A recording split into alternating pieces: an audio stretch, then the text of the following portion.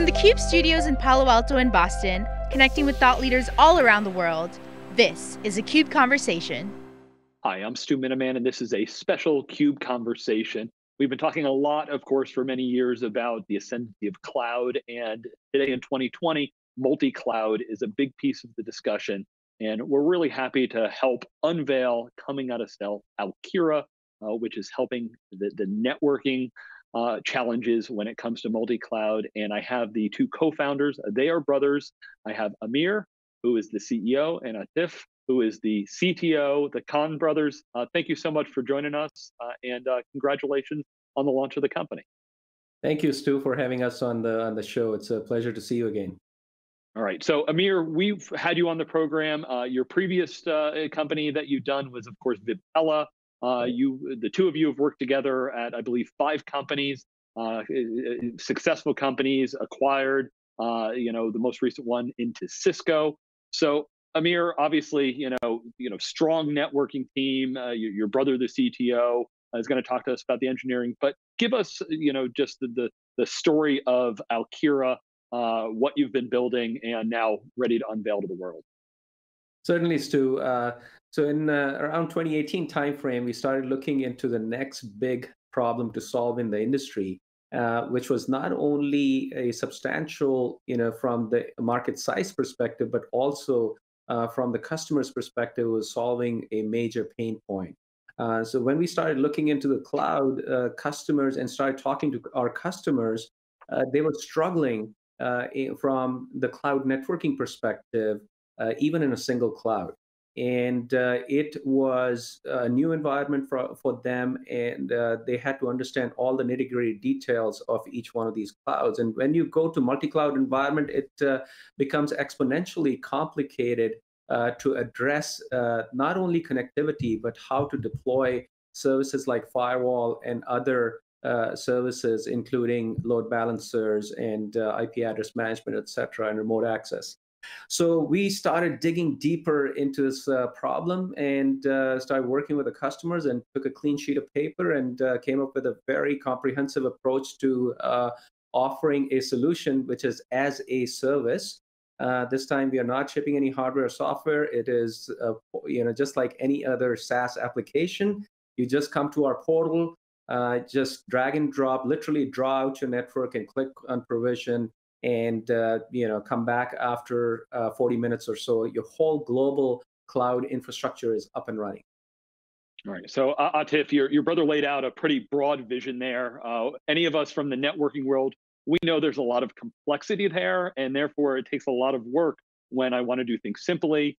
As a service is a huge growth area. Bring us inside the engineering challenges that you and the team have been working on to build this solution.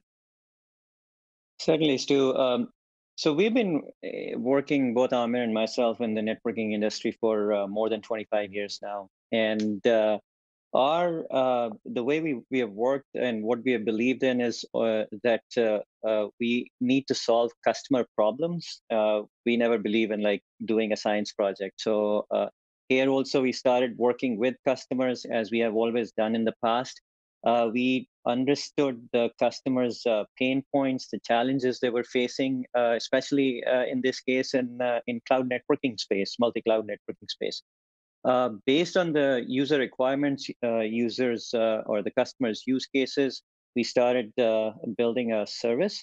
And here what we have built is a complete network as a service. It's a multi-cloud network as a service, which not only provides connectivity to multiple clouds, but also addresses the needs for bringing in networking services as well as security services, making sure that you have a full policy-based infrastructure on top of it. You have deep visibility into the clouds as well as into on-premise, end-to-end visibility, end-to-end monitoring, troubleshooting. And all of it is delivered to you as a service. So that's what we have been doing here at Alkira.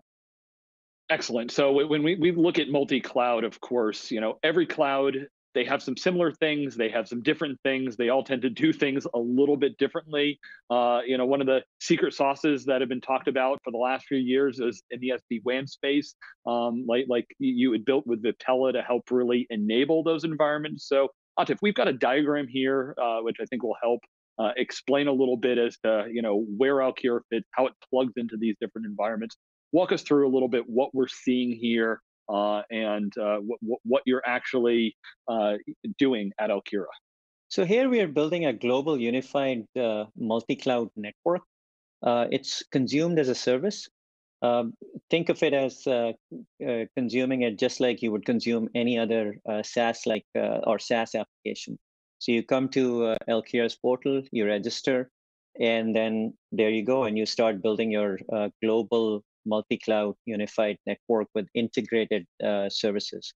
So here, what you see is Alkira's Cloud Services Exchange, which comprises of cloud exchange points. You can bring these cloud exchange points up anywhere on the globe. You can decide like what networking services, security services you need in these cloud exchange points. You can connect to multiple clouds from there. You can bring your existing on-prem connectivity into these CXPs. All these CXPs have a full mesh of overlay, high-speed, low-latency connectivity among each other. So there's a full network which comes up between these CXPs.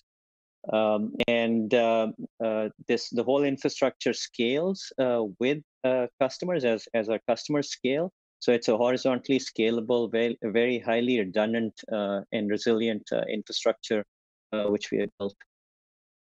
All right. So Amir, now that we understand the basics of the technology, you've got some strong investors, including Sequoia, Kleiner Perkins. Give us, what is being announced today? You're coming out of stealth. Where are you with the product? How many employees you have, and where are you with the discussion of customer adoption? Yeah, so Stu, we are obviously bringing this to the market, and we will be announcing it on April 15th. It's available for the customers to consume our solution as a service on that day. So they are welcome to reach out to us, and we'll be happy to help them. And as a matter of fact, just come to our website and register for the service. And yeah, I mean, you rightly said that we have a superstar team of not only the venture capital companies, but also the board members representing those companies. So Bill Coffrin and Mamoon Hamid, right, who the leading VCs are on the board of our company, including myself and Atif. All right, Amir, I'd love to actually bring up the second slide that we have here. Walk us through, you said, the service, how do people get started? How do they understand, walk us through what they do. So the biggest challenge when we started looking into these problems, Stu, was that it was very complicated. You had to piecemeal, bring up instances in the cloud and stitch them together. And when you tried to integrate the services, that was a different challenge for the customers, right? So we wanted to make sure that it was so simple and clean that the customer didn't even have to think about any underlying construct on any of the clouds. They should not have to worry about learning each individual cloud from the networking perspective. So here's your portal. You just come, step one is come to our portal, register. Step two is you start drawing your network based on your intent, what on-prem connectivity you want to bring into this service, what type of services you need, like Palo Alto firewalls, and then what clouds you need to connect, and everything happens seamlessly. So from on-prem through services into the cloud and across multiple clouds, it's a seamless service that we have created, and with full analytics capabilities and full governance built in. All right. So Atif, bring us into what this means for customers. How do they manage it? Is this the networking team? Is it the cloud architects? What APIs are there? How does this fit into kind of what customers are doing today? And solve some of those challenges that we laid out earlier in the discussion. Yes, from the customer's perspective, it's as I said, it's completely delivered as a service. customers come to our portal, they draw out the network, they select the services, they click on provision, and the whole network comes up within minutes. So the main thing here is that from a customer's point of view, if they are connecting to different clouds, they don't need to understand any of the underlying specifics or underlying constructs of any of the cloud in order to bring up connectivity. So what we are doing here is we are abstracting the cloud here. So we are building a virtual cloud network. So if you think of if you compare it with what we did in the previous life, we virtualized the WAN.